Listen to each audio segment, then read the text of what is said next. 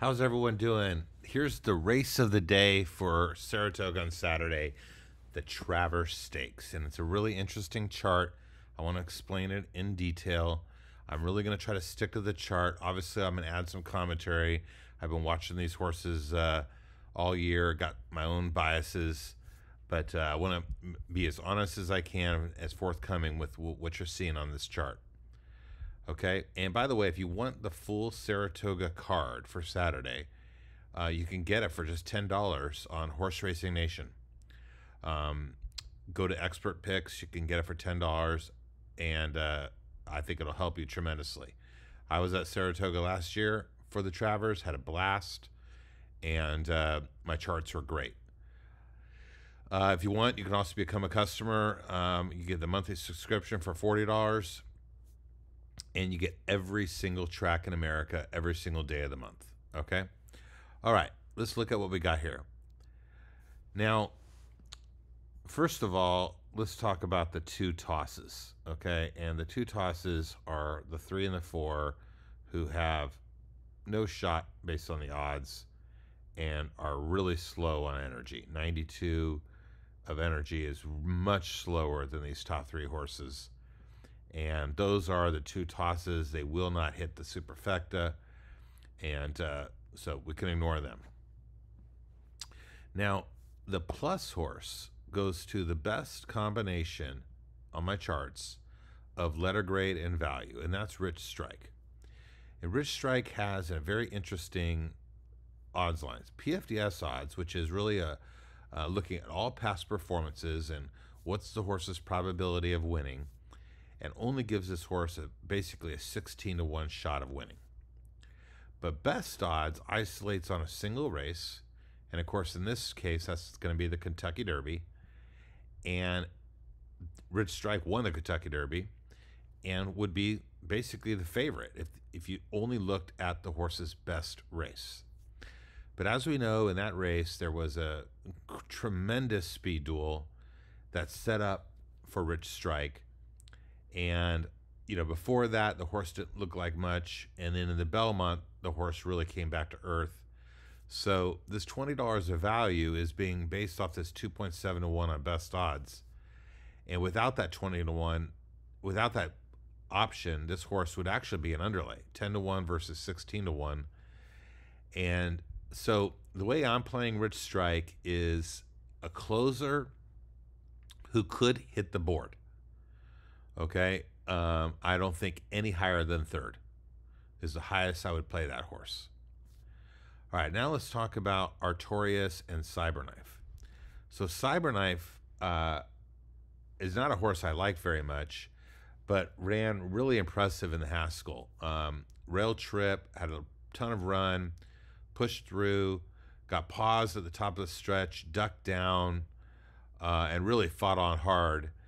The track was super fast. They set a track record. Multiple track records were set that day. He and Taba were in a battle down to the wire, and Cyberknife pulled it off. Okay. However, on energy, this horse only gets a 96 compared to these 102s, 104s, and 102s from Zandon Epicenter early voting. So the horse, to me, is slower. And this horse is going to get a bunch of buzz. Right now, Brad Cox is saying this horse has never done better, and the horse is ready to run huge. I do like the rail draw for this horse. I was analyzing Saratoga's 9 furlong races and longer. It's only been 13. And you want to be drawn inside, post 1 to 3, won 8 out of 13, and you want to be within 1 length of the lead. 9 out of 13 were within 1 length of the lead. So, his draw is good. I don't know how close he's going to be to the early lead. I think he'll be farther than a length back. But great post draw, and I think could make an impact, but off that Haskell performance. But another thing is, I've never been a big fan of the Haskell horses coming to Saratoga. The surface is just dramatically different. Yes, there have been horses that have won on both, but I like the horses coming out of the Jim Dandy and Curlin, stakes. So I'm going to fade Cyberknife. I think this horse is going to get bet down. It's going to be clear second choice.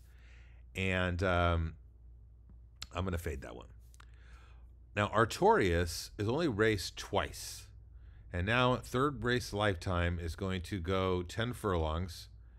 Had maiden race, had the 9 furlong Curlin Stakes. Now is going 10 furlongs against the best horses in the country.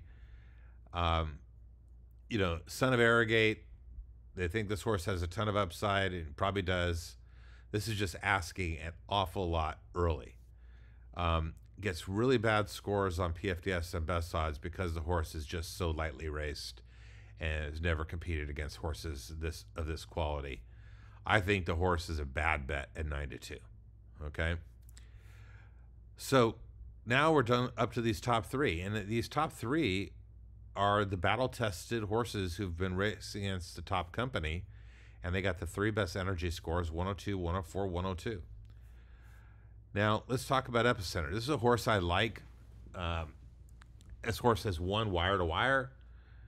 This horse has raced against Zandon 3 times, beat Zandon all 3 times. Zandon has no excuse in all 3 losses to Epicenter.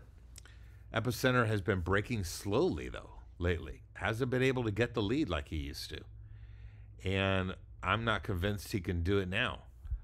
But in this last race, for example, he got outbroke by Tawny Port, who had IRAD on him.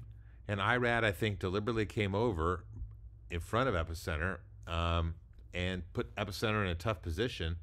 Epicenter was last in a field of 4 and rallied from off the pace and won pretty easily. Now, Epicenter was not cranked up for that race.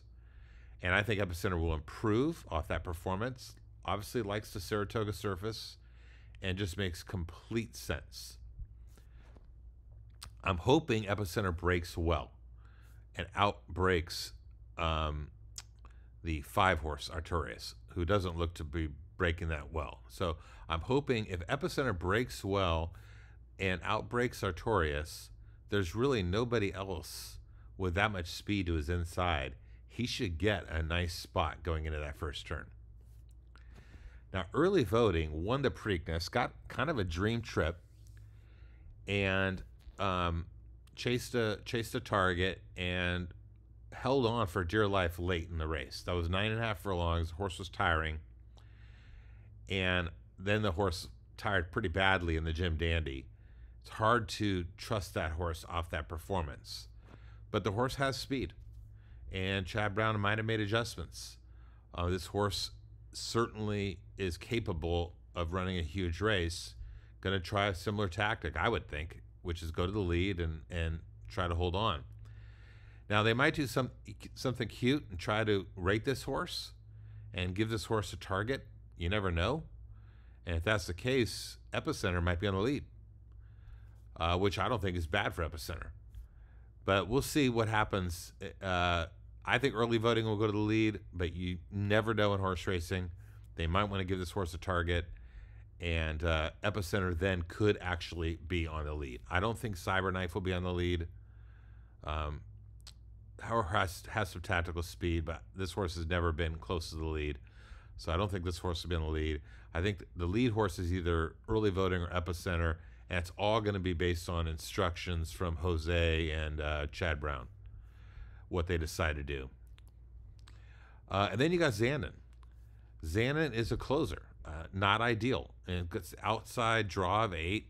I don't see this horse being anywhere close to the lead. It's going to make a late run, and will probably hit the trifecta. The horse is very consistent, and might run could be a 6-8 exacta, just like the Jim Dandy. Epicenter's beat this horse all 3 times they've raced, and hard for me to imagine a reversal tomorrow on Saturday in the Travers. So I'm going to play it Epicenter to win, Zandon to take second, and either early voting or Rich Strike to take third. And I'm going to try to beat the 1 and the 5. That's where I think the value is, trying to beat those 2 horses. Good luck. It's going to be a great race, great card. Hope you guys buy my product. You'll get every track on Saturday for $10, including Saratoga. I think it'll help you a lot. Have a great day.